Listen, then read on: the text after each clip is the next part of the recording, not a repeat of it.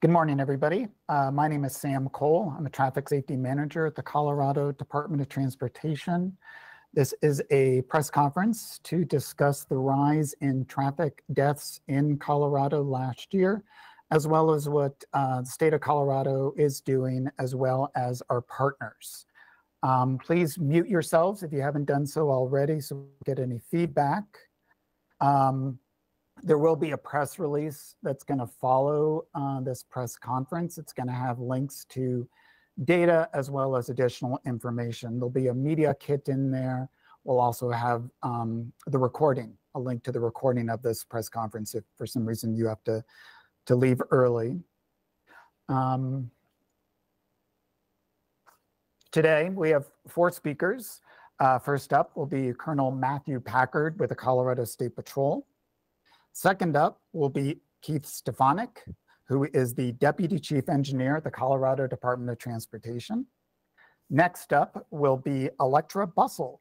She's the Director of the Motor Vehicle Department at the Department of Revenue, the Division of Motor Vehicles. And then last will be Patrick Chavez, who is CDOT's Statewide Traffic Incident Management Program Coordinator. We're going to try to leave plenty of time at the end for your questions. Please do at the end, and I'll repeat this, just make sure you state your name and your organization, whether you're answering a question or asking a question. With that, why don't I turn it over to Chief Packard to get us started. Well, thanks very much, Sam, and good morning to everybody. If I just a quick note of appreciation, roadway safety, traffic safety is something that I've certainly dedicated my entire professional life to. And we're in challenging times right now, and I'll get into the data that supports that and talk about what we're working on. But I'll start with a sincere thank you to all of the media that's on this call to help us talk about this and spread the word. Like anything else, I think one of the keys for us to make sure this issue is prevalent in the minds of all of the people in Colorado is to talk about it. So a sincere thanks for the great attendance today and an appreciation for your spreading the word and talking about what we're trying really hard collaboratively as a state to address. So with that, I start a lot of talks within the patrol with this, but the only number that I'm really all that interested in is the number of people that lose their lives on Colorado's roads. Since 1981, nobody has uttered this number in that context in Colorado. And as we sit here today, the number is 745, about 745. It's nearing 750 as the data continues to trickle in into all the places where that needs to happen. That's 750 people that lost their lives. Those, I've said before, these are loved ones. These are friends. These are neighbors. They're family members, cousins and aunts and sons and daughters and members of our community. And with a number that large and that staggering, it's impossible to think of a community that hasn't been affected by one of these crashes in the last year. My community is no exemption to that. Several crashes in the area of the state that I live, and truly throughout the state. So again, to have media and representation from around the state to carry this torch, a sincere thank you. This is something that we need to continue to talk about. So what is the State Patrol seeing? I'll give you a little bit of specific data about the crashes that our organization is covering. And for a little bit of background, the State Patrol has primary jurisdiction on roadways that are unincorporated throughout the state. So not necessarily so much in the downtowns and the urban centers that are within cities, but certainly have a presence elsewhere in unincorporated parts of the state. And in that context, our organization has investigated 13.5% increase and 13.5% increase in fatal crashes around the country, around the state. That's a significant increase. Again, moving up at a pace that we just don't want to see. And it's again around the state. We saw a double in fatal crashes in Adams County alone. Adams County is near the top. We see El Paso County leading the way. Weld County continues to be high, despite some recent success in driving those numbers down in years past. But also Jefferson County and Boulder. And those really are the counties that lead the way, so to speak, certainly over the last 5 years in the state. But again, just because I didn't mention a county doesn't mean we have a problem. We have a fatal traffic crash problem across this state. And we talk a lot about the causal factors that are leading these, but I'll tell you the one that continues to boggle my mind. We can read headlines from this weekend about impaired drivers causing fatal crashes. And in fact, the patrol alone saw a 7% increase in impaired driving caused fatalities in 2022 when compared to 2021. Oh, sorry, I kicked the camera there. But we continue to see this increase. And while alcohol continues to be the most prevalent substance that we see abused in the context of driving safety, traffic safety, roadway safety, we're also seeing an increase in polysubstance use as well. In fact, this is a pretty staggering data point that we saw in 2022. But the Colorado State Patrol alone saw a 51% increase in crashes involving cannabis. So a lot more cannabis use that's ending up in the driver's seat of a car. And despite the rumor or the fake story that you've heard, driving impaired, whether it's by cannabis, marijuana, alcohol, or something else, none of it is safe. And an impaired driver is a deadly driver. And we need to do everything we can to get those folks off the road. And I assure you the patrol will continue to focus our efforts. And I'm going to talk a little bit about that here in a second as well. But opioids also, we're seeing opioids in, we talk about the opioid epidemic across this country. We see that in driving deaths as well in our state. And you can look through data sources throughout the country, for example, like NIH, the National Institute of Health. We see an increase in substance use, and that is parlaying its way into the roadway safety categories as well. So simply put, we cannot tolerate as a society impaired driving. And we've done some good work over the years in talking about how dangerous impaired driving by alcohol is. And we need to echo those conversations in other substances as well. And again, as I've said, I assure you the patrol will continue to focus its efforts on removing these drivers before they take a life somewhere in Colorado or seriously injure folks. You know, just a quick highlight there on Friday, this past Friday, I was able to attend the graduation of several new drug recognition experts that spent the previous 2 weeks learning how to become experts in identifying substance use in drivers. And after their classroom, they'll go do some practicals where they'll do the studying in the field, so to speak. And then they'll be deployed with several hundred others around the state with the sole intent and sole focus on identifying drug impaired drivers. But again, one more time, there's just no excuse. I cannot imagine a more selfish decision than to make that to drive impaired. This is not news. We knew this before. If you're drunk or impaired or high or on some substance, just don't get behind the wheel. There are so many safe and better options. And I'd rather talk to you with a smile on my face and a handshake to talk to you about the risks of that behavior than as I'm putting handcuffs on you to hold you accountable for making that selfish and absolutely dangerous decision. The other thing that we saw was a significant increase in pedestrian related crashes as well. Very significant, over 50 pedestrian deaths last year. And one of the interesting things is I think a lot of times we contribute the driver behavior as to being a factor. We've actually seen an increase in pedestrians at fault in these crashes, whether it's crossing the road in unlit or otherwise unsafe situations or going against the traffic signals. All of those things are there for your safety, whether you're behind the wheel or on the soles of your shoes. We need everybody, please, to pay attention. And by the way, when you're driving the speed limit and maintaining your lane, it's easier to see and then react to folks that might step out, whether it's a person or even an animal for that factor. When you're going the speed limit, your ability to react to unanticipated things is just a heck of a lot better. So in all these cases, we all have a role to take to keep Colorado's roadways safe. In addition to impaired driving and pedestrians, we continue to have a speed and lane continuity issue, certainly distracted driving, and all these things, they're not individual, right? They all parlay into each other. Impaired drivers tend to drive faster.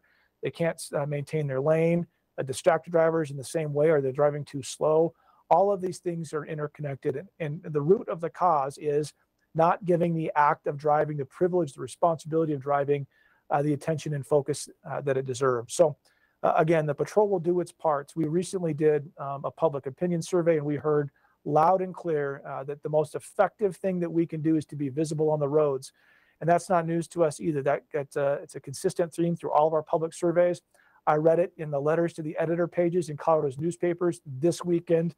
The message is received loud and clear. What Colorado needs is for our troopers to be as visible as they possibly can. So we'll work on that, and we'll work to be visible in those places where we know crashes are occurring. We'll continue to provide the most current and up-to-date training and equipment for our troopers to be effective in their mission as well. But at the end of the day, again, this is something also that I've said in the past, we need everybody's help. This has to be a Colorado-wide decision to take back our roads and to drive this number back down so that fewer people, fewer families, fewer communities lose loved ones and important pieces to the success of their families and their communities in this state. And so I just ask with one closing comment, again, that it does take all of us, and just to take this conversation home with you, to have this conversation around the dinner table, have this conversation online in your chat forums, or as you're in school or around the water cooler at work. The way we solve this problem is by bringing it to the forefront, by having it at the attention and literally on the tips of everybody's tongues. And at 750 lives, there's a lot of that's a lot of reasons to have this conversation. So don't wait till it's too late. Don't wait until you're talking about planning a funeral or sitting around the intensive care unit at a hospital to talk about what could have been or what we should have done. Have that conversation now, and expect from your loved ones, your friends and family, to be responsible and safe drivers. Quite literally, all of our lives are dependent upon it. Move over, keep your heads up.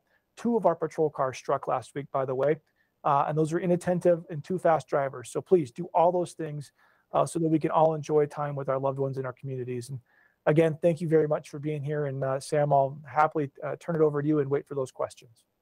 Sure.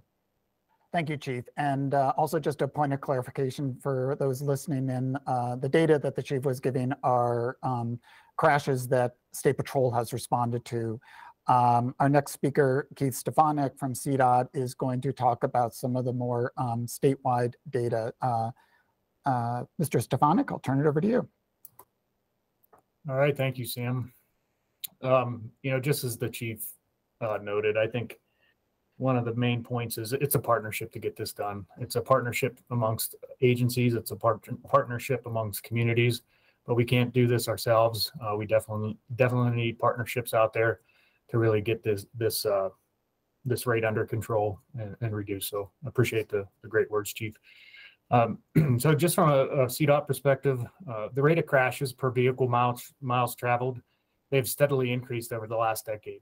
In order for success, we need safer vehicles, seatbelt laws, safer roads, tougher drunk driving laws, education, and more. We are seeing more drivers engaging in dangerous behaviors on the road. We are seeing more speeding, careless or reckless driving, DUIs, just not only alcohol, but drugs as well. And thanks to cell phones, driving without even looking at the road. About 36% of the deaths are not people inside the vehicle. They're pedestrians, bicyclists, motorcyclists. That's the category we define here at CDOT as vulnerable roadway users. Their exposure leaves them particularly at risk of being struck. Most passenger vehicles occupants killed in vehicles last year were not buckled. Impaired driving is getting more complicated. Often drivers are under the influence of one or more drugs, which can increase the level of their impairment greatly. Fatal crashes involving a suspected impaired driver are up by almost 60% since 2019. We're also seeing an increase in the number of drivers that are above the legal limit of active THC. And for every death, there are approximately 5 serious injuries on the roadway each year. So we have a large quantified fatality in crashes, but then we're also seeing a high increase in the number of serious injuries. Many of these injuries leave people permanently disabled and families devastated. There's also the personal financial toll such crashes takes on when it comes to caring for loved ones. So although the data points a pretty dismal picture of what is happening, I have great confidence we can reverse the trend of traffic deaths on Colorado roads. This year, CDOT is kicking off its Advancing Transportation Safety Program. This is a new program to CDOT. The program wraps in countless partners from federal, state, city governments, advocacy groups, law enforcement, and academic institutions. The goal is lofty. We're trying to change the traffic safety culture in Colorado and eventually reach 0 fatalities. That's a huge goal. The work is divided into 4 buckets in the Advancing Transportation Safety Program. The first bucket is safe roads. Second is safe drivers, which addresses all the reckless behaviors that lead to the crashes. The third bucket is safe people, which focuses on the vulnerable people outside the vehicle. And then there's the fourth bucket of post-crash care. Since survivability of a crash is often tied to a fast and effective emergency response, we need to have a good post-crash care program. So a little bit more detail, let's take the first bucket, which is, again, safe roads. As the Deputy Chief Engineer here at CDOT, we realize people are prone to making mistakes. That is why we engineer roads to accommodate those mistakes. This means roundabouts instead of 4-way intersections, increased use of cable rail, rumple strips to keep the vehicles on the road, improved striping, and much more. Some of the most important work is protecting pedestrians and bicyclists. Engineering improvements can go a long way in doing this. For example, we have a Revitalizing Main Streets program here at CDOT, which is improving pedestrian and bicycle safety across the state. To date, CDOT has awarded $63 million in over 201 community programs under this grant. The safest mode of transportation is mass transit. That is one of the reasons why CDOT is expanding its Mustang service, thanks to federal stimulus funding. Such funding is also allowing the expansion of the Front Range Rail here within the state of Colorado. Rural areas of the state tend to have a higher crash fatality rate as well. In those areas, CDOT is committing the largest investment in fixing Colorado's rural roads in CDOT's recent history. Currently, we have 34 projects completed or under construction in 55 counties. That leads to the second bucket. One of the most constant in every fatal crash is the driver, which brings us to the focus of safe drivers. Awareness and outreach is paramount. If we create a positive safety culture on our roads, that will go a long way in helping us reach our goal of 0 fatalities. Just a quick statistic here. In 2023, CDOT will award over $10 million in funds from the National Highway Traffic Safety Administration to local partners engaged in awareness efforts and law enforcement campaigns in their community. These efforts will address all of those dangerous behaviors such as havoc on our roads, including the top 4: impaired driving, distracted driving, speed, and not buckling up. The first awareness campaign was launched last week to help curb speeding in El Paso County. Most of these campaigns target young men who tend to engage in the most risky behaviors we see on the road. The Colorado State Patrol does an amazing job contacting or removing drivers from the road before they crash. Without their heroic efforts, we would see many more crashes on our roadway. They are truly saving lives every day. Law enforcement efforts alone can't solve the problem of rising fatalities on our roadways. Drivers must also do their part. We must commit ourselves to safety. This includes buckling up, keeping our speed down, and staying off our phones and never driving impaired. Those are some information here from CDOT that we're really trying to set this new program forward. So advancing transportation safety, we're really hoping it makes a change and really shows our partnership in the community. Thanks, Sam. Thank you, Keith. Our next speaker is Electra Bussell. She is the Director of the Division of Motor Vehicles at the Department of Revenue. Ms. Bussell.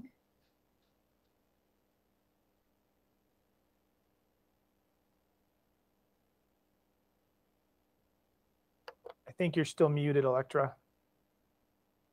Sorry, at least once a day that occurs. So I just want to thank everyone for being here today. I really appreciate the opportunity to speak on behalf of the Department of Revenue, Division of Motor Vehicles. I want to echo what the chief said. You know, it's not about just having this press conference. It's about talking about it afterwards, making sure that we're getting and touching and engaging folks, that they understand the significance of the numbers we're talking about today and how we can reverse this terrible trend.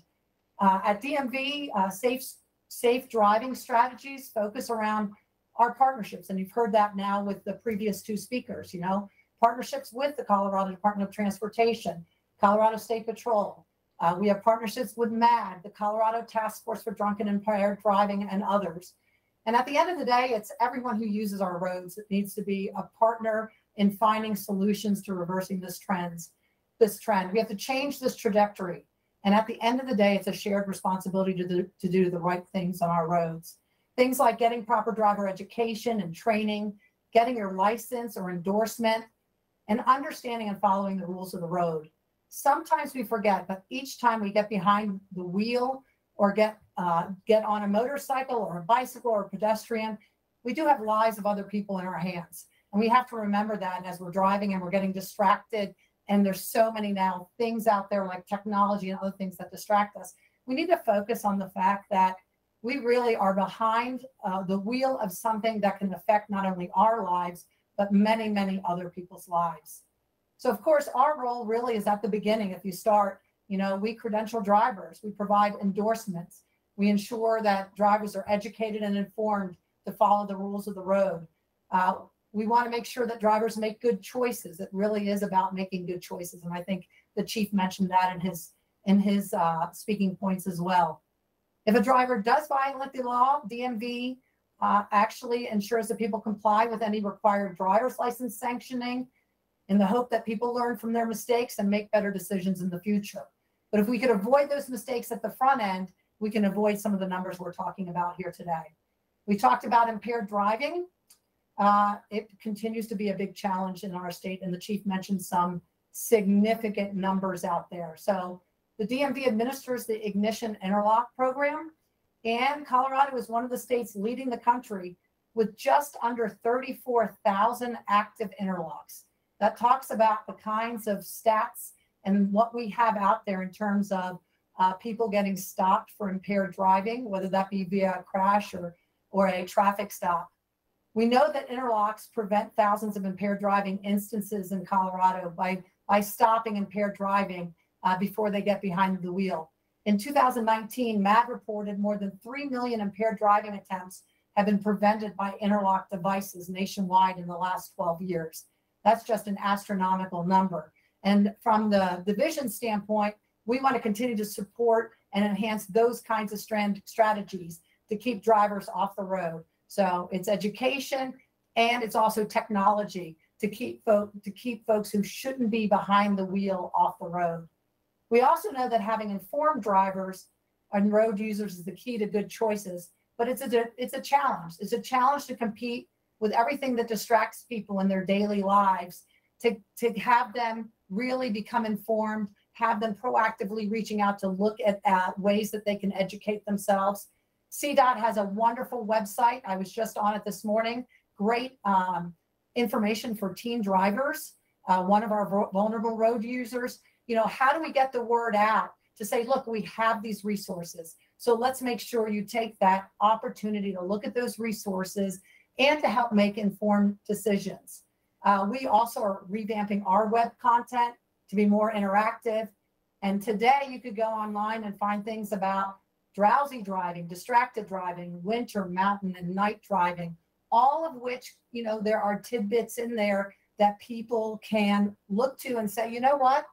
I'm about ready to go on the road. Let me take a look at some of these safety tips to help me be a safer driver out there. And so there's resources on our website. There's resources on Colorado State Patrol website. There's many, many resources on CDOT website. We want to focus on encouraging drivers and other road users to use the information that we have already out there. We know that a critical component of safe people and safe driving is having the right training and credentialing, whether that be in a motor vehicle, a commercial motor vehicle, or a motorcycle, as well as other higher risk folks like teens, new drivers, and older drivers. The right endorsement ensures you have the foundation to safely operate your vehicle because of the knowledge gained through credentialing and the endorsement process. And next month, as part of these strategies, we're going to roll out a new service that will help Coloradoans who are concerned for a loved one's safety when driving to be able to understand the 5 stages of having the conversation with a family member or other loved one, and for when it's time to retire their driving privilege. So our goal is to help families be proactive about driving safety, when they are concerned about others. So look for that next month. We also know that people learn differently. So we're doing things like releasing our driver handbook as an audiobook to reach drivers with an alternate learning opportunity for new drivers and seasoned drivers. Everyone knows people listening to podcasts today. So let's give safe driving information in a vehicle or method where people can listen, are likely to listen, are likely to learn from it. So we're trying to follow those trends too, to make sure that we're reaching out to folks so that we can have safer drivers on our road. So we're looking forward to our partnership with CDOT, CSP, and others to find proactive strategies to change this trajectory. And I believe, and I think CDOT and CSP said it, together we can make a difference. We want to be at the table and we want to be part of the solution to help get our roadways safer. So thank you so much for having us here today. Thank you, Director Bussell. So we've heard about 3 of the 4 different buckets in the Advancing Transportation Safety Plan. We've heard about safe roads, safe people, safe drivers. Now we're going to hear about post-crash care from Patrick Chavez, who is our Traffic Incident Management Program Coordinator at CDOT. Mr. Chavez. All right, thank you, Sam. And thank you, Colonel Packard, for the opportunity to talk about post-crash care and some of the efforts that we are working with, not only within CDOT, but also with CSP and other emergency and first responder agencies across Colorado. As we continue to work towards safer roads and reducing crashes, that is obviously the goal. But we also understand that when traffic accidents and incidents and crashes occur, they create unsafe situations for the motorists and pedestrians. They put motorists and emergency responders' lives at risk, and they cause traffic delays. When crashes occur, we are committed to improving post-crash care and reducing the response time for emergency services to respond to these crashes. We're also working to improve response times for emergency services which will help to increase the survivability for people involved in the crash. Decreasing the time for emergency services to arrive on scene helps to provide timely treatment and, if needed, transportation to hospitals for people injured during a crash. In addition to improving response times, we're working to help to get resources to the crash scenes to clear the roadway and get the traffic moving again as soon as possible. Statistically, for every minute that a crash blocks a lane, it causes 4 minutes of congestion. Nationwide, 25% of congestion is caused by crashes, and potentially up to 40 to 60% in some urban areas, this congestion is caused by crashes. After 36 minutes of congestion due to an initial crash, there is likely going to be a secondary crash. In many cases, the secondary crash is more serious than the initial crash. Approximately 18% of all fatalities on the roadways are due to secondary crashes. By increasing the effectiveness of post-crash care, we are actively working to decrease fatalities and congestion on the road. As we improve post-crash care, we are also contributing to the safety of emergency responders. By making post-crash care more effective, we decrease the time that emergency services and responders are on scene and at risk. Last year, CDOT and CSP reported 48 struck-by incidents that occurred on the roadway. A struck-by incident is when an employee or agency vehicle is hit while working at an incident scene or work zone throughout Colorado. Additionally, nationally, last year, 50 first responders were killed while responding to an incident on the roadway. Luckily, in Colorado, we did not have any first responders killed last year, but we are still committed to making it safer for first responders, and improving post-crash care helps with this goal. The Colorado Traffic Incident Management Program supports this effort by working directly with emergency service agencies across Colorado to improve the effectiveness of this post-crash care. We work to develop TIM teams across Colorado. Currently, we have 27 established TIM teams of different emergency service agencies that are coming together to work to increase and improve their post-crash care. We work with these TIM teams to develop TIM plans that will help to put together the expectation for each TIM team and helps establish what is the common response and to facilitate communication during incident response. We also work with these TIM programs to establish a common TIM program that will help them to better understand and apply effective incident response measures during post-crash care. All of these efforts are there to help improve post-crash care and helps reduce the impact on the flow of traffic and the likelihood of secondary crashes. We are continually evaluating and improving how we respond to traffic incidents to keep both drivers on the roadway as well as its responders at the scene safe. As we continue to work this forward, we're working to find different measures and different methods to improve this and to ensure that this post-crash care is as effective as possible. Thank you again for this opportunity, and thank you, Sam. Thank you, Mr. Chavez. We are now going to open up to questions and answers. You're welcome just to put your question in the chat or raise your hand. There's a little icon at the bottom of your screen in the middle for raising your hand.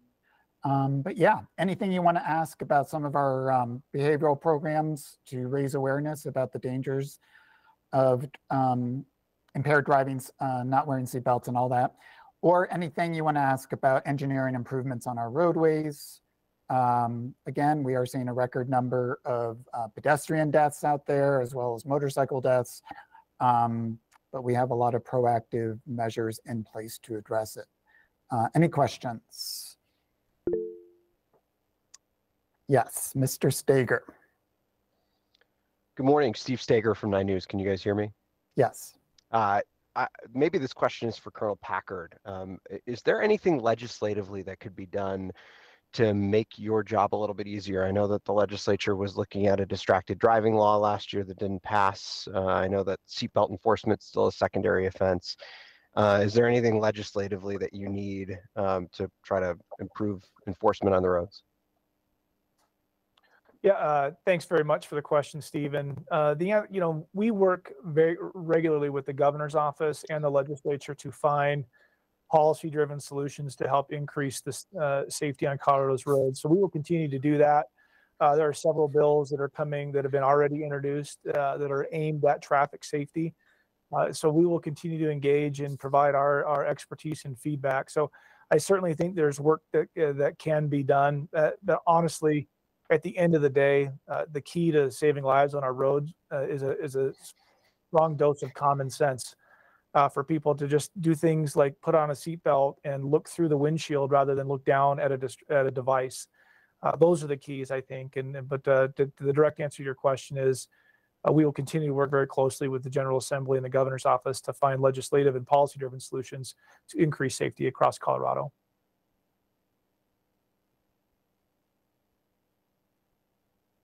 Other questions?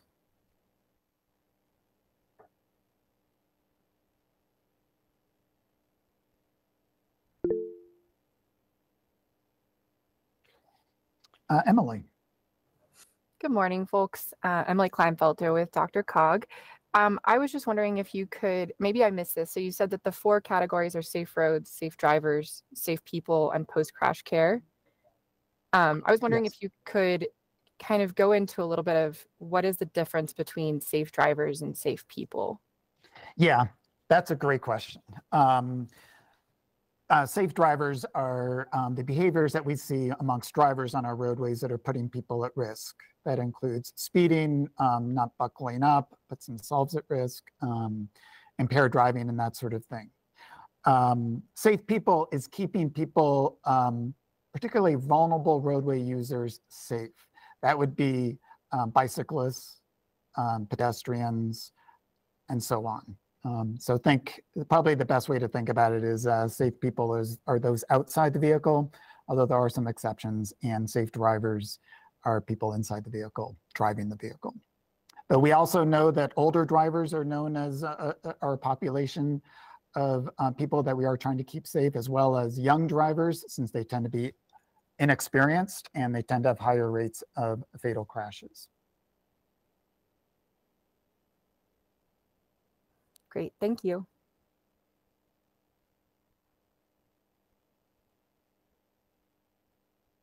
As far as folks on the phone from state agencies, anything you want to add about the Advancing Transportation Safety Program or anything else that has been said?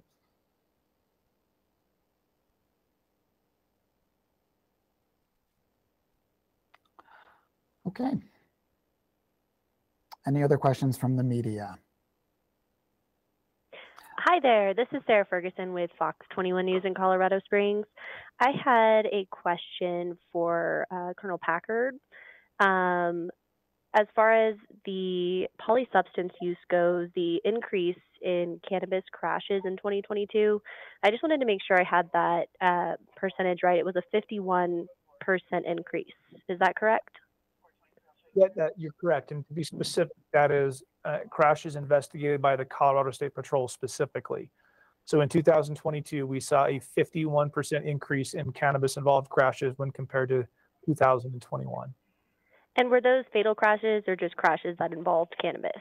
Those are all crashes, I believe. Okay, thank you so much. And I know other folks have their hands up. I just can't bring up the screen that has it. So feel free just to blurt out your questions, state your name and your organization, please.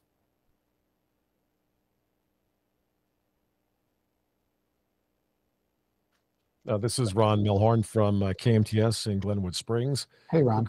Hi.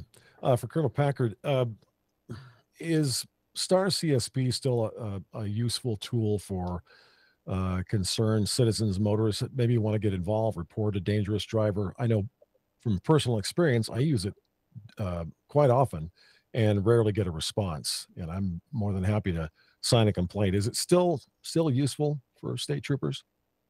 Yeah, Ron, I appreciate the question, and the direct answer is absolutely. One of the challenges, of course, that we have in the moment on STAR CSP is just the logistics of having the trooper in the right spot when that call comes in, and to get that out, whether they're just patrolling in a different area or on a call for service. But we absolutely look at all of those reports that come in and have those within our computer systems to do backtracking and that type of work. But please, I would encourage you, don't stop calling STAR CSP, and we might not be able to have a trooper make contact on every single one of those, but they absolutely get aired.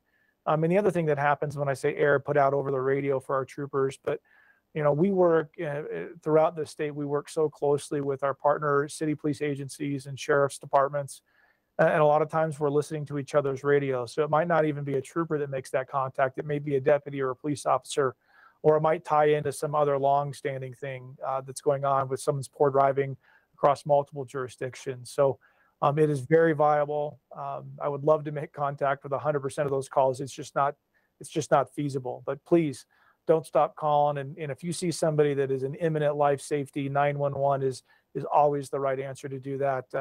And then of course we'll get that response as well. But STAR CSP, STARS 277. Absolutely a worthwhile program for making that phone call. So thank you for your continued phone calls there. Yeah. Hi, this is Elena Alvarez with Axios Denver. Can you guys hear me okay? Yes. Great, perfect. I'm not sure who's best suited to answer this question, maybe Colonel Packard, but there's a bill moving through the legislature right now that would require anyone under the age of 21 to take a driver's ed course before they receive an instructional permit or license.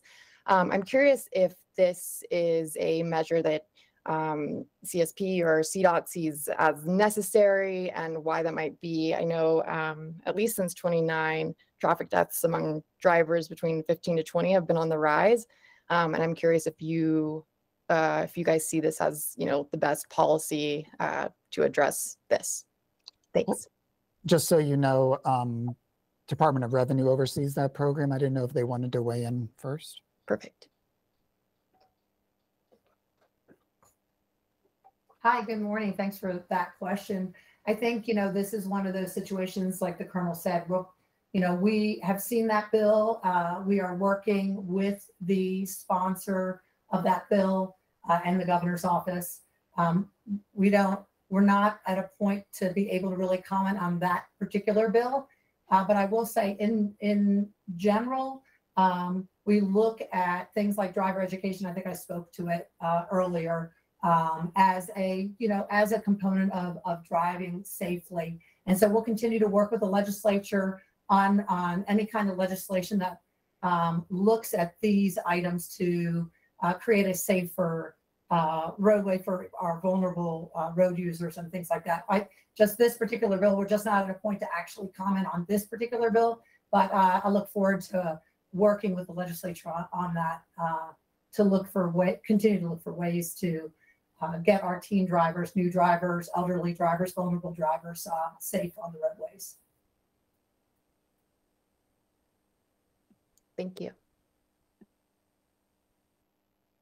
Good question. Thanks. Steve, your hand is still up. Did you have a follow-up? I do, and maybe this is a question for Keith or anyone who wants to address it, but could you talk about the role of like types of vehicles and what they play in the seriousness of crashes? Like I know cars are getting heavier. There's a lot more like bigger screens and infotainment centers inside cars. Are you seeing that play out at all in this data? Thanks for the question, Steve. Once again, Keith Stefanik with CDOT. I don't, and I'll ask others from CDOT here that's on here to join in if they have any specific information on that. But in general, I don't believe we're tracking it specifically towards any of those trends that you've mentioned. I think it all encompasses in distracted driving, whether it's a cell phone, whether it's some type of automation that they're looking at. But in general, what we would like to do with our advancing transportation safety program is really focus on people to eliminate all distractions, to be focused on where they're traveling, get to the point where they need to get, and then take a look at their devices or carry about their day. But that is the number one thing that we're seeing. It's just completely distracted driving. And Steve, I'll just say that we have a graphic on the vehicles and how they're represented in traffic crashes in the state. I'll send that to you. But as we know, the design of motor vehicles has come light years ahead in the last 10 or 20 years to save people's lives with airbags, seatbelts, and all that. But there are new kind of concerns with how much electric vehicles weigh in comparison to a non-electric small vehicle on the road that, yeah, you're right, could create some, shall we say, problems with the physics on our roadway with a 6,000-pound vehicle running into a 2,000-pound vehicle. And then the other thing that we're trying to do through our distracted driving program is get people to manage that screen on their vehicle before they set that vehicle in motion, so they're not constantly looking down, looking at the screen, and getting distracted. Chief Packard, any thoughts about vehicles that people are driving? The other thing I would just say, we tend to see fewer people buckling up when they drive pickup trucks. That would be a mistake. Pickup trucks are more likely to roll over, and when you roll over without your seatbelt on, you're likely to die. So I would just say that's another kind of vehicle angle. Yeah, Sam, I appreciate it, and Steve, I appreciate the question as well. As far as I think one of the places that our data lacks is what the distraction was that led to a crash. And so as we're investigating crashes, we'll strive to find that. But if we do find it, it kind of presents itself in a manner that's difficult to track the stat, if you will. So I think anecdotally, I think we can all probably relate to this or have seen it, where the screen in the car contributes to distraction, whether it be for a second or two or longer. But the other thing it's a considerable factor in vehicles is weight is a part of that, but the technology that goes into that. And if you really take a step back and look at the technology that our automobile manufacturers are putting into cars, it's almost to the point that you have to try to hurt yourself, right? I mean, with airbags, with lane departure warnings, with some of this, I'll use the term like early term automation that's going in cars. And we'll find folks that are turning stuff like that off for some reason. And that's alarming. But at the end of the day, we've seen increases in motorcycle fatalities, that as has been mentioned already. And we'll see that driver experience going into that, or perhaps a significant lack of time since the last time I rode my motorcycle. And I think I remember how to do that, and driving too fast. We see in crashes involving larger vehicles that I like the term that Sam used, the physics just doesn't work out. In a little bit more brash term, we refer to it as the lug nut rule. Right? When the crash involves a bigger vehicle, it tends to go south for the smaller vehicle. But as far as the technology and the things that are going into cars today, are there more distractions in the car? There certainly are. But I'm reminded of a crash that we investigated now. It's probably been 4 or 5 years ago, of a crash on Highway 550 between Ridgeway and Ouray, where a woman reached back and was looking for her water bottle that dropped, and ended up going onto the wrong side of the road and hit another vehicle head on, and lost a member of her family in that car. And I would just offer that distracted driving, whether it's from a computer, a phone, or a water bottle, these things aren't new. And just the key to arriving at your destination safely is to keep your eyes up, your hands on the steering wheel, and follow the rules. And they're there to help keep you safe. Yeah, Lance. Hi, this is Lance Benzel from the Colorado Sun. Patrick Chavez at CDOT mentioned wanting to improve emergency service response times.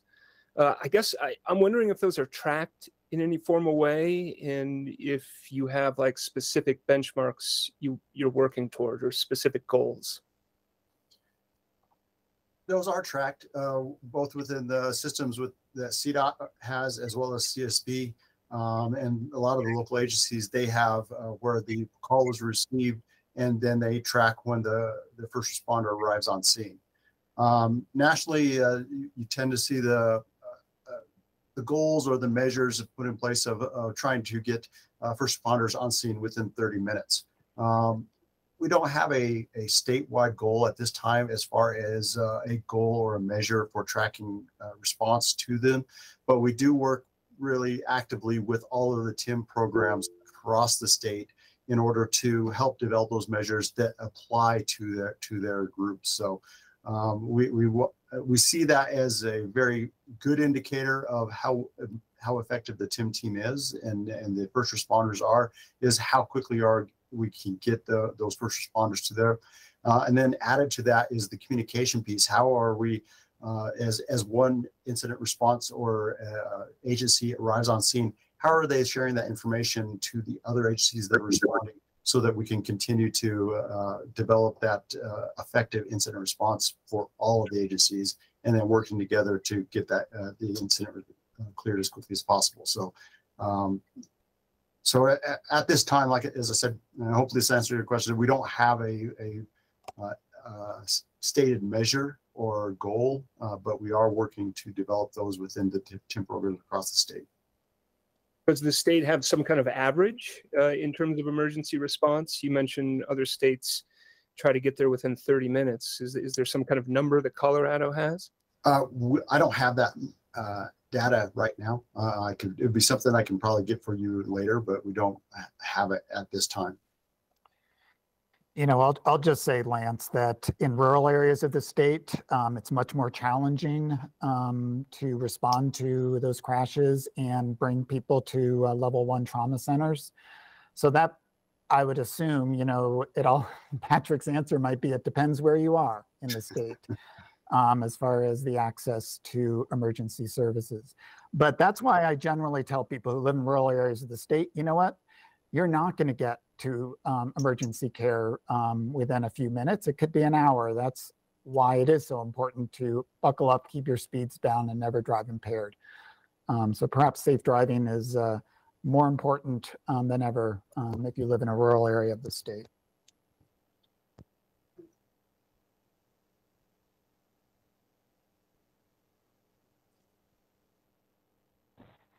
Hello, can you hear me? Yes, Jesus, you had a question. Okay, yes, I'm Jesus Carrasquel. I'm from Univision. I just want to know if you have this information. Is really important for our community, even for the Hispanic community, that one of the, one of the minorities in the Colorado and needs this information. Do you be able to give us this information for our Hispanic newscast today in Spanish? Because I think the strategy that you have is really important, but even important is do it in Spanish too. So that's my question for today. Absolutely, yes. In fact, CDOT has just hired in our communications department a Spanish-speaking PIO, so we can try to get this information out in a greater way to the Hispanic speaking community in Colorado. So just follow up with me, Jesus, via email, and we'll set you up with an interview. And Sam, we'll make sure the patrol can be a part of that as well and provide a Spanish speaking PO as well. Great, thank you. Other questions? Anything addressing roads, behaviors we're seeing, post-crash care, pedestrians, motorcyclists, speed, impairment, marijuana?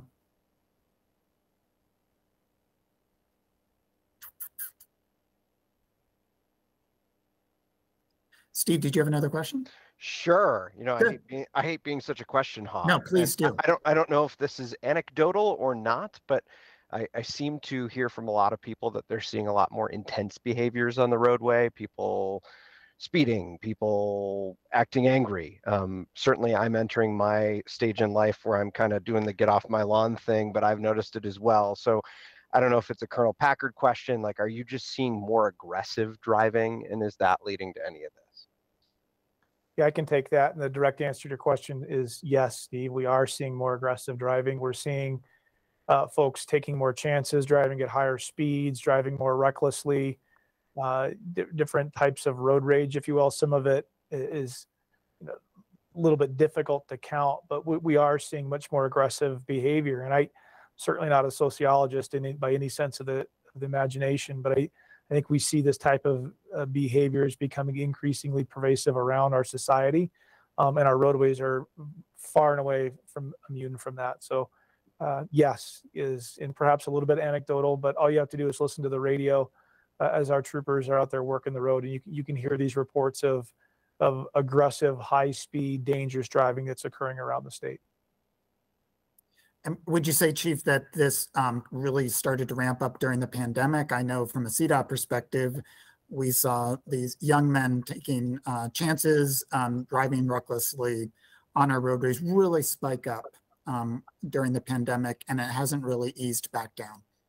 Yeah, I think that's fair to say, again, somewhat anecdotally, but we certainly saw, you know, in the mid to late 2020, when traffic started to come back a little bit after that initial suppression of traffic, where folks were just driving faster. And one of the things that I spent a lot of time talking to my counterparts across the country, and we see this specifically, I use the term extreme speeds, where we're seeing more extreme speed throughout the United States and Canada, for that record, where folks, for whatever reason, and it does marry up very well with what happened in the pandemic and what's happened since. But a lot of high speed, a lot of just downright dangerous and reckless behavior behind the wheel of cars.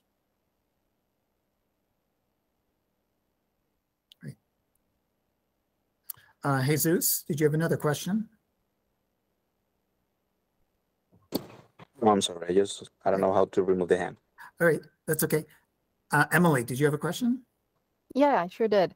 So I wanted to touch on the safe roads part of this program and wanted to, I guess, ask a question around speeds, because, you know, all of this reckless driving and distracted driving that we speak of, I think comes back down to speeds. And we know that when it comes down to lowering speeds, it's one of the easiest and quickest ways to help save lives. And so, you know, you mentioned the expansion of busting and front range rail, but what are some other methods and plans that are going into this safe roads part of the program to basically help encourage people to take other modes of transportation, and then when they are using you know, the roadways to drive, they are basically designed so that they cannot be driving in these reckless and speedy manners. Keith, did you have anything to say about that? Yeah, what I would like to do, Sam, is turn it over to Sam Lee, our traffic safety program manager. He's on the line here. He can get into a little bit of exactly what Emily's talking about. Thanks, Keith. Sam Lee with CDOT, State Traffic Engineer. With regards to safer roads, we are looking at the new MUTCD that is coming out, we believe, in May, and that gives us the guidelines on how we set speed limits. But we are looking at context-sensitive solutions. We have a task force assembled within CDOT on how we approach and set those speed limits. In addition to that, we are improving our roadways to be more robust. I think Steve had mentioned that vehicles are getting heavier. They are definitely getting taller. So when you see those construction projects out there, a lot of those are actually improving the height of the guardrails and putting in more robust crash safety systems. And that's some of the first two initiatives for safer roads. And I know that cities and towns are doing great things to slow people down as they go through town, so they don't pose as much of a danger to pedestrians, making downtown areas better for bicyclists and for pedestrians to keep those roadway users safe by lowering the speeds. So great advancement there. Hey, Sam, real quick, just to, I guess, to promote our advancing transportation safety initiative. So at CDOT, we did hire name a safety champion. Her name is Manjari Bhatt. She's on the line with us. I was wondering if she could just talk real quick, especially with Dr. Cog, asking some questions about how the outreach and partnership with local agencies will be incorporated into our advancing transportation safety program. Thank you, Keith. Hello, everyone. My name is Manjari Bhatt. I am your statewide safety champion. My role at CDOT is for the implementation of our strategic transportation safety plan, which really looks and focuses on ways that we can reduce our fatals and serious injury crashes within our state. One of the things that we really focus on is not just CDOT roads, maintained roadways, but also our local agency roadways. So one of the things that we are really promoting with Advancing Transportation Safety Program, which my team and I have done an amazing job. I would say my team has done an amazing job in creating the Advancing Transportation Safety Program, identifying what those buckets are, areas of focus, and working really closely with our Highway Safety Office, with Glenn Davis and Carol Gold, and really coming together and identifying who our stakeholders are. In this situation, just like Keith said, we are really reaching out to our local agencies and local partnerships, advocacy groups, anyone and everyone that is involved in transportation and making our transportation safer. Each one of us, every single citizen is affected by our transportation, either by using a vehicle, either by a pedestrian, by a bike, a transit, Mustang, whatever that looks like. That is the only thing that brings our entire state together is our transportation system. So one of the things we identified when we did put together the Advancing Transportation Safety Program are what are the state agencies that we need to team up with. That's where we had DOR, CDPHE, CSP. We've actually identified the Department of Education. They are also our partners. We are trying to partner up with the Judicial Department, all of the advocacy groups, all of the local agencies. We are having we are actually going to have for each of those emphasis areas that Sam had talked about: safe roads, safe people, post-crash care, safe driving. We're having at the end of the month a workshop where we are going to identify who those important stakeholders are, who to include, what does our yearly goals look like for 2023, identifying what those goals are, and really looking at a way to bring these fatals and serious injury numbers down in our state. This is not just a CDOT program. This is a statewide collaborative program where everyone is coming together and we are working together in order to bring these numbers down. Great, thank you, Manjari. And I think this is a great way to end the call with our state safety champion, Manjari Bhatt. Again, I'm going to send out a press release as well as the recording. And Steve has a question there. Yes, I will get that to you, Steve. Thank you, everybody, for coming. If you need to email me for some further information, just email sam.cole@state.co.us. Thanks, everybody, for coming, and please do follow up.